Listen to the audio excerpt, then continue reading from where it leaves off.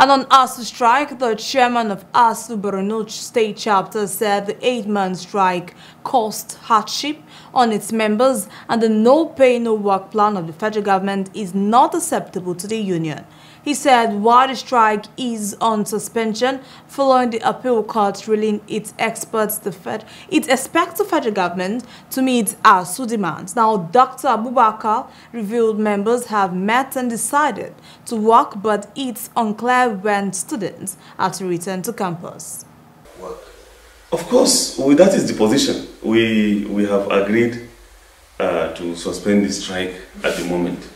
And it has been made very clear to the university administration, and that is the position of our members of the Congress. So that is the position.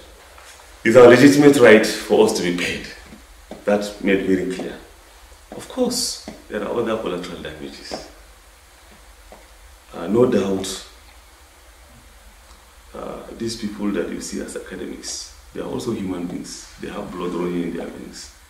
And which means we are also prone to having diseases like any other person. And some of our members are on medication, like medication. You're talking about members who are diabetic or hypertensive, who are on lifetime medications. Now, you need money to buy medication.